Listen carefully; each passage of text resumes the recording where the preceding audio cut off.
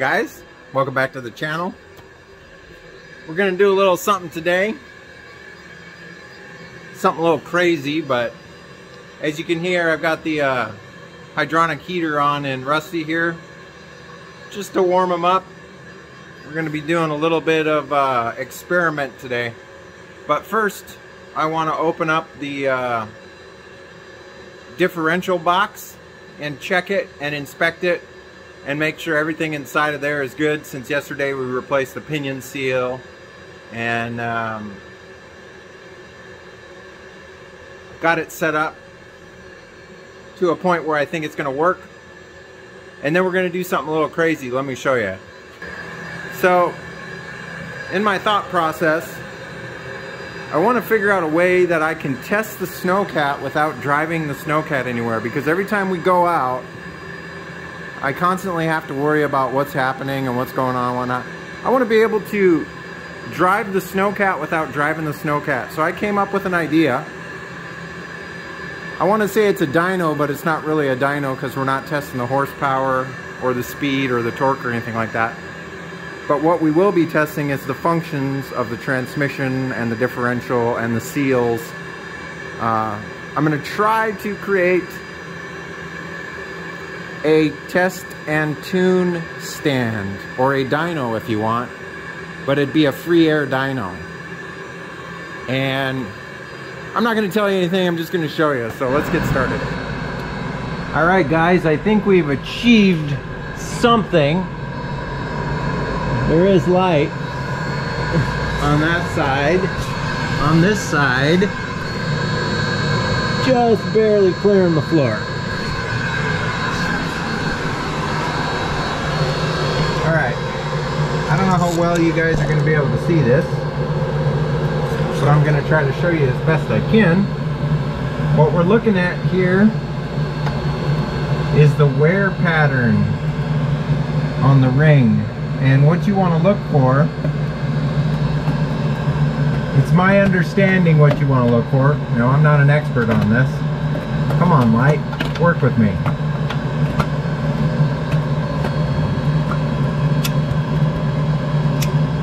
I guess that'll work. There you go.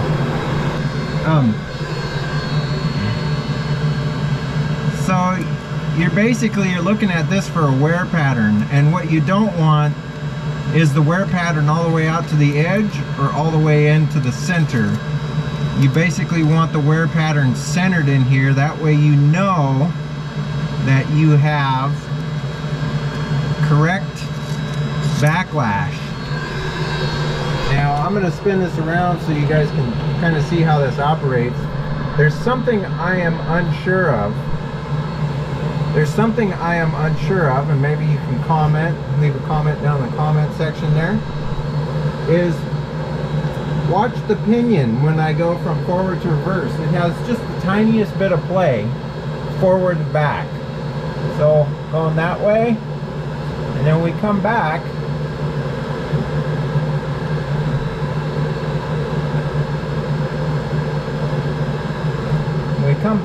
you see how it moved forward just a hair and back just a hair? So whatever gear, see how it came back and forward, back, forward. See if I can get in there closer so you can see that.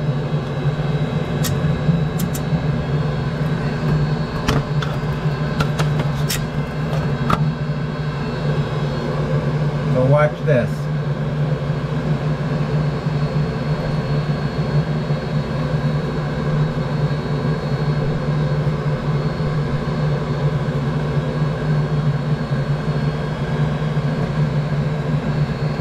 See how it moves forward and backwards just a hair?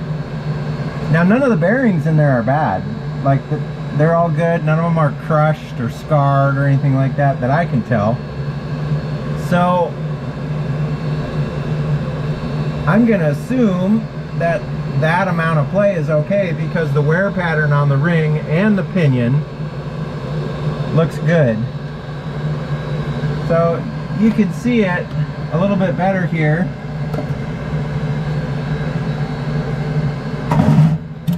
This whole lighting situation is ridiculous. So here you go. This is a good example.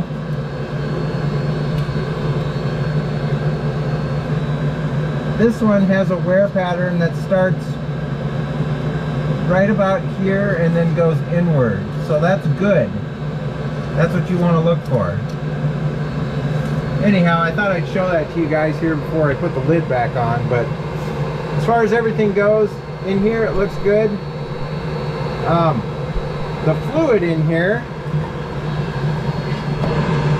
if you can see, it's kind of dark. That's because of the brake bands. These are a metallic fiber brake band. So as you use those, the fluid is obviously going to get darker. So it's nothing to be alarmed at. It's something that really freaked me out the first time. But I've filled this, driven it, and then we've dumped it again so that we can get a basically flush, a good flush, because all the fluid that was in here previously sat in there for, I don't know, over 20 years, and it was all gummy and tarry. So it's going to take a few more seasonal oil changes to get the rest of that out. But I don't see any big chunks. If I did, they'd be all over that magnet right there. There's just the tiniest amount of fuzz on it, which is normal. So we're looking good inside the drop box here. This is either gonna fail really bad or work really good. I'm not sure which.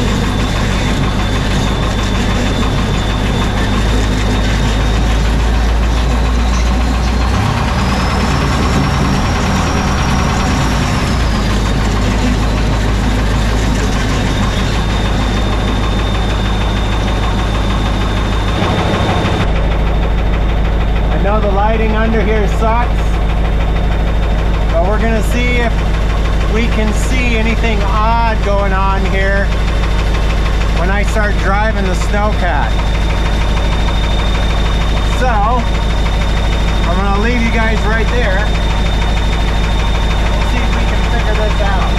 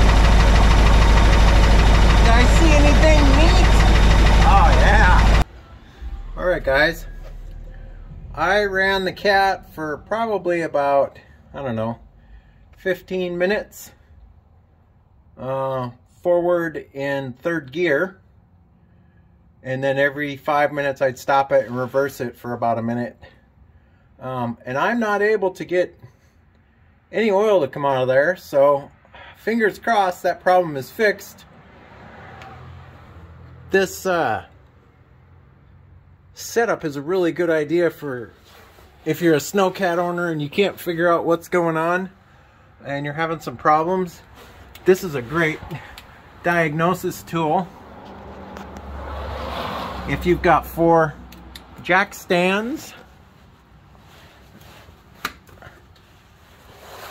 comes in pretty handy. It's sketch as heck, but you know what, it worked, and that's all that matters. You just got to make sure you got your hand on the shifter and your foot on the brake ready to utilize those in case something happens. So I'm going to get the cat back on the floor here off of the jack stands. Alright guys, we've gone over all of Rusty's major systems. In yesterday's video we checked the transmission fluid and topped that off. And what else did we do yesterday? I can't remember anything I did yesterday. Anyhow, you'll have to go back and check that video out. Today we took the lid off the bucket on the differential. I checked the wear pattern on the ring and pinion, which was a thumbs up, looked good. Oh yeah, we did the pinion seal leak fix yesterday. Ran Rusty for about 15 minutes in both forward and reverse, trying to recreate that leak today, and we couldn't replicate it, let's put it that way. So I'm sure on the trail it'll be a little bit different, but for testing purposes I'm pretty happy with that. And yeah, and we set up a test and tune stand or a SNOWCAT dyno or whatever you want to call it to try and replicate those issues that we were having. But other than that, I think that's probably going to be it for today, guys. If you like this episode, give me a thumbs up. If you're not subscribed yet, we'd love to have you as a subscriber. And stay tuned. Remember, we are replacing the fuel injectors either this week or this next weekend coming up. As soon as they get here, I'm going to get those installed, and we'll do a comparison of the engine sounds from how it is now to how it's going to be forever until something breaks, obviously, with the new injectors in. Other than that, I hope you guys are taking care of each other, staying safe, and as always, I'll catch you next time. Take care. Bye-bye.